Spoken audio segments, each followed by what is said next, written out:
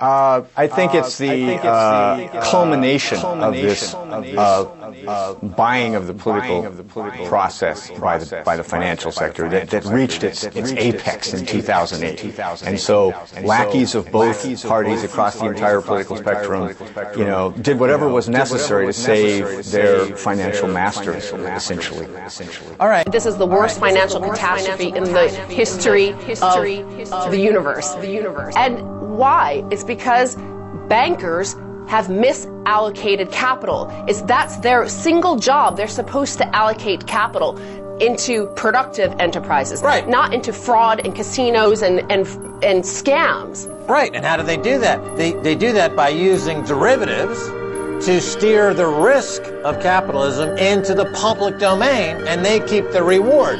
When derivatives and the options volatility formula is kind of like the splitting of the atom. They split capitalism between risk and reward and created a financial nuclear bomb in which they keep all of the reward and all the risk is rotting in the rest of the society. Chicago Board of Trade taunts Occupy Chicago. We are the 1%.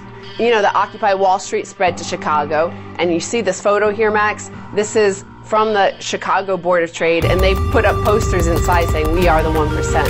Well, Chicago Board of Options, Stacy, Herbert, of course, is the site of listed options back in the 1970s, the beginning of derivatives, as that term is understood today.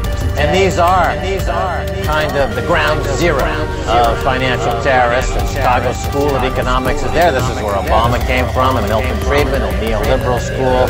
Well, many people don't know this, but Marie Antoinette actually did the same thing. She hung a poster outside of Versailles saying, "I am the 1%.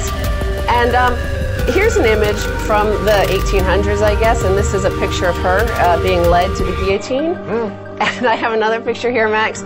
This is the actual blade used to cut her head off soon after she put up her banner saying, "I am the 1%. I've got a bid on that. I'd like to add that to my collection, my Robespierrean collection of Reign of Terror memorabilia, with prices for Reign of Terror memorabilia are skyrocketing all over the world as people begin to remember some of the actions that they can take. Yes, and I'm not advocating that. I'm just saying this is what happens in history. Well, I've been saying, that you need to have something in your back pocket to scare the bankers with. If Hank Paulson can say we need a $3 trillion bazooka to scare the banks into giving us more money, then the 99% can say we've got the guillotine. When the TARP program began, we said they were building the bailout bubble. And when all else fails, you can see it happening. The crash of '29, the Great Depression, currency wars, trade wars, world wars, the panic of '08, the Great Depression that we're in, the currency wars. The Senate just passed a currency bill against China. China has responded that trade wars are beginning. The financial cabinet minister of Brazil, Manteiga, currency wars are underway. Panic, depression, currency wars, trade wars, real wars. The world is at war.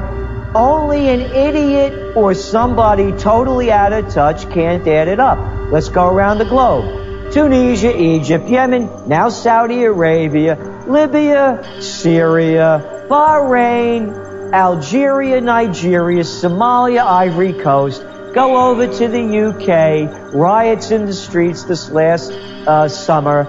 Over in Spain, take a trip over to Greece. Hey, now right here in the USA, this whole Occupy movement, it's in Denver, it's in Portland, it's in Seattle, it's in San Diego, it's in Los Angeles, it's in Auburn, it's in Trenton, it's in Atlanta, it's everywhere. Birmingham, Phoenix, San Diego, Sacramento, it's spreading. The first great war of the 21st century has begun.